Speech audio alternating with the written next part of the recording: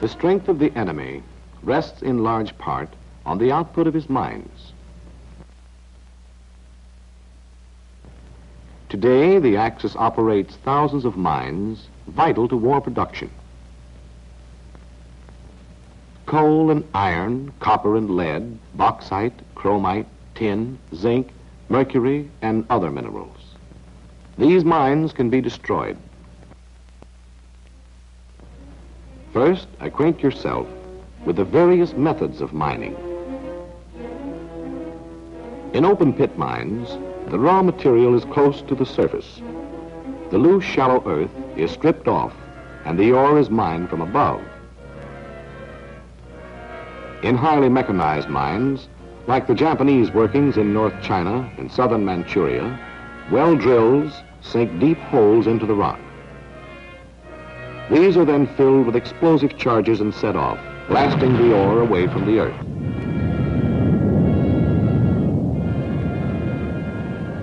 Giant shovels are brought to the working places, and the broken ore is loaded into rail cars.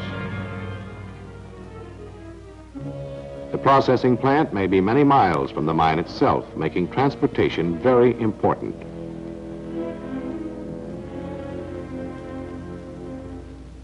Where cars and locomotives are used for hauling, wrecks and derailments can be made to happen. However, the tracks at an open pit mine are built so that they can be quickly moved to new working places. Therefore, wrecks and derailments must be repeated often to create a serious bottleneck. Huge trucks are also used for hauling. You can get at these easily and destroy them by dropping a firefly into the gas tank. In the more modern workings, you will find electrically operated shovels. The vital spot here is the control box. An explosive placed in here will wreck this machine for many weeks. Even a heavy blow at the control box or pulling the wires apart will do a lot of damage. In a steam or diesel excavator, you must knock out the engine. Today, the heavy equipment used in open pit mining is difficult, if not impossible, to replace. By destroying it, you can shut down these mines. Where coal and ore are found deep in the earth, underground mining is required. To plan our attack, let's see how a mine works. These underground mines run to many levels and cover vast areas beneath the surface, forming a complex and highly mechanized industrial unit. We find that the only entrance is through a shaft. The first obvious target is the complex underground railway system.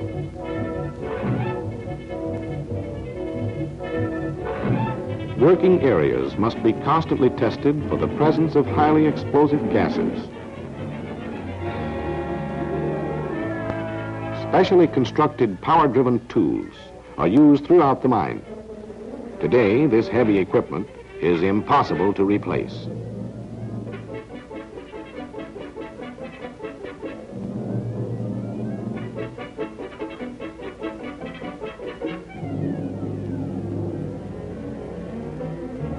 Large quantities of blasting powder are always on hand.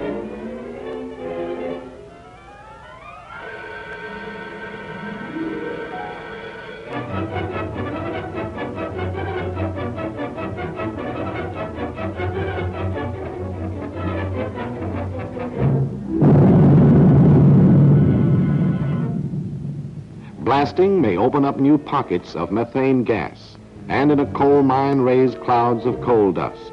Both are explosive and inflammable. Electric coal loaders are controlled by a system of clutches which can easily get out of commission.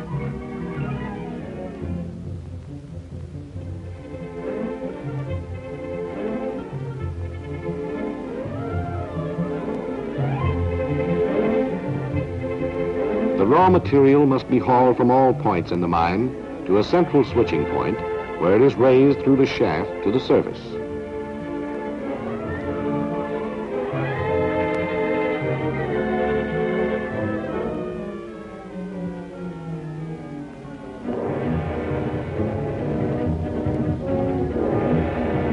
More machinery to sort and screen. These huge tables are driven by custom-built camshafts, which require careful lubrication.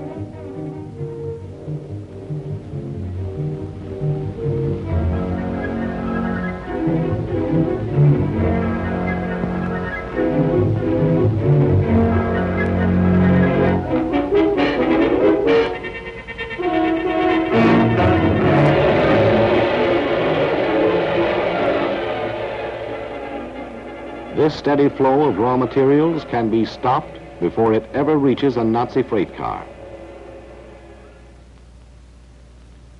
Plan your attack carefully. Remember that mines are constantly in danger of disaster from natural hazards. Take advantage of these hazards. Your tools may be simple. An incendiary pencil, a block of TNT, a wrench, blasting powder. The miners themselves have a fierce opposition to enemy control and will help you. Use them. An enemy mine can be completely destroyed by a blow at certain vital spots. The powerhouse, the shaft,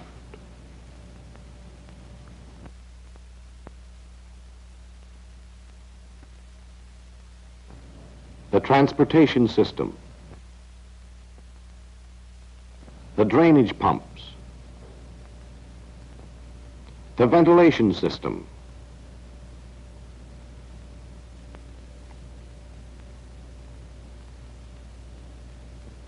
the powerhouse is easily located on the surface. An engineer is on duty night and day. Be prepared to deal with him.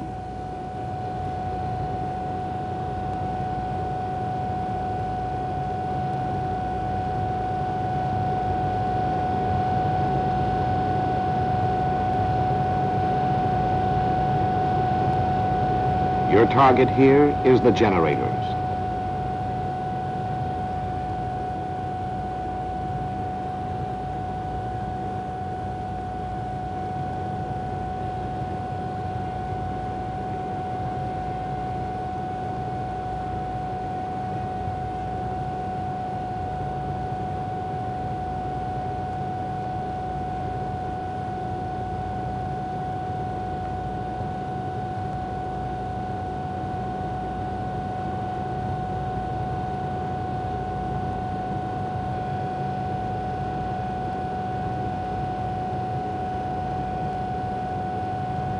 In 10 minutes, this mine will be without power.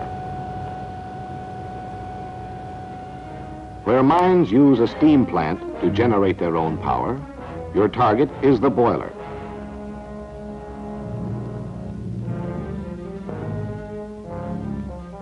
A simple and effective weapon can be made by disguising plastic explosive to look like coal.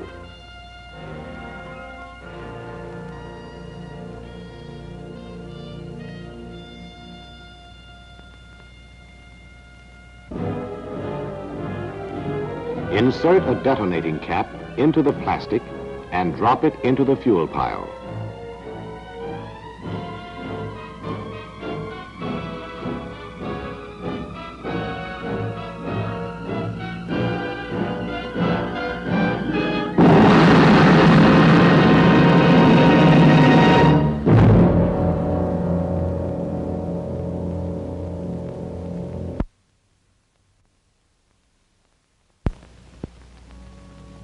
Power is fed into the mine by heavy copper cables leading from the powerhouse through conduits into the ground.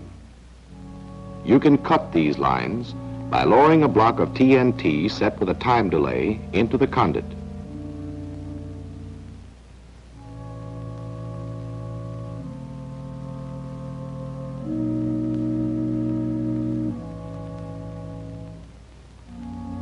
It will take weeks to replace these feed lines. The cages that travel in the shaft are controlled from the hoist house on the surface.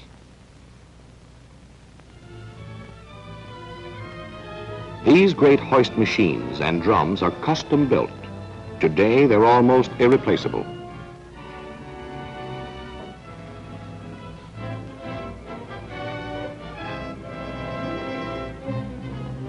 Open the gearbox.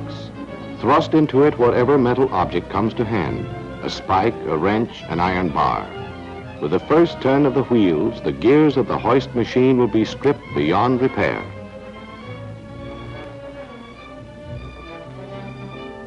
Probably the most powerful weapon you can get to destroy the shaft itself is the mine's own explosives truck.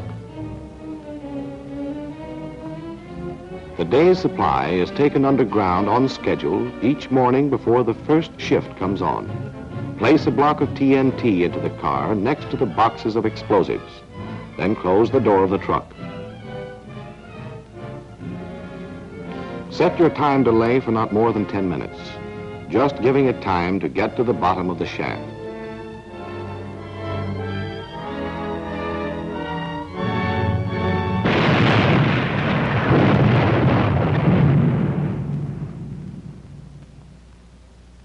Tying up the haulage system can be very simple.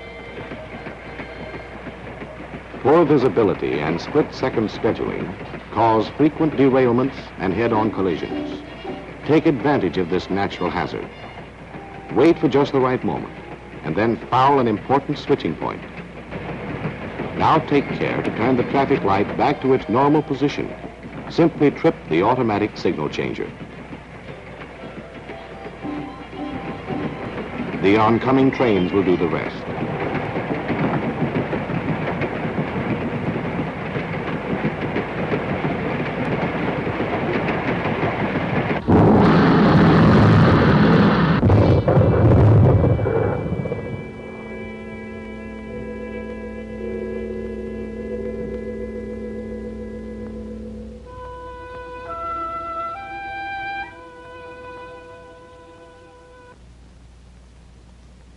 To get fresh air and to get rid of explosive gases, huge fans must be kept running 24 hours a day.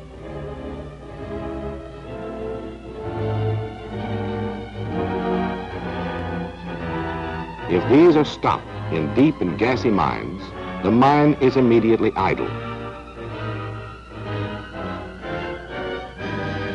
Place a prepared plastic on the fan motor near the belt.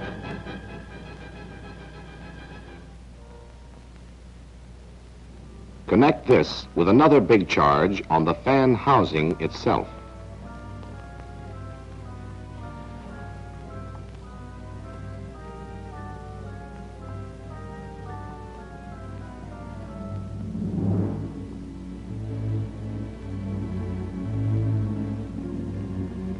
If the mine is not gassy, utilize the draft from these huge fans to spread a fire.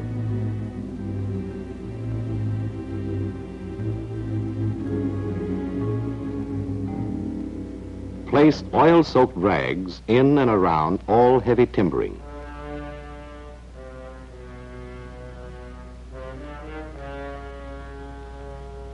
Then set an incendiary into the rags.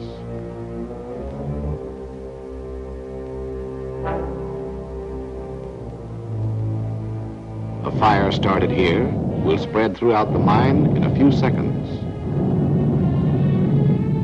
The burning timber supports give way and cause cave-ins throughout the mine.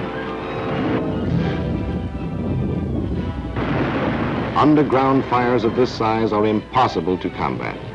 Result, a useless Axis mine.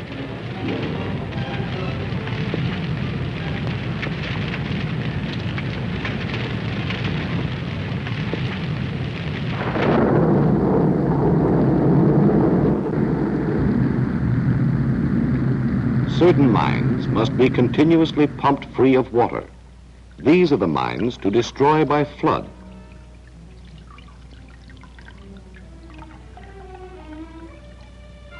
Plan to attack just after a heavy rainfall, when the ground is saturated with natural seepage.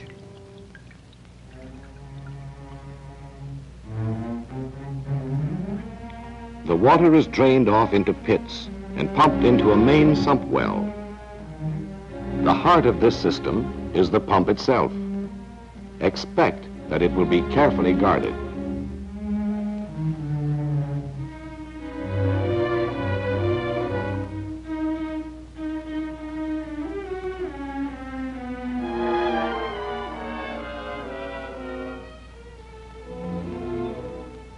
First, a charge on the pump housing.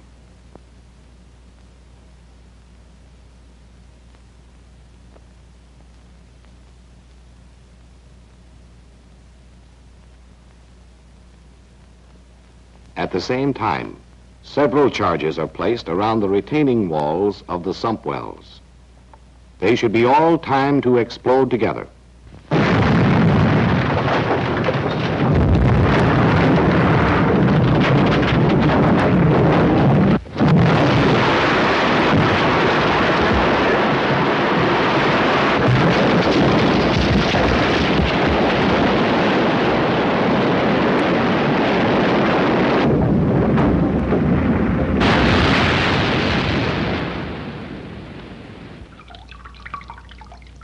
A flooded mine is an abandoned mine.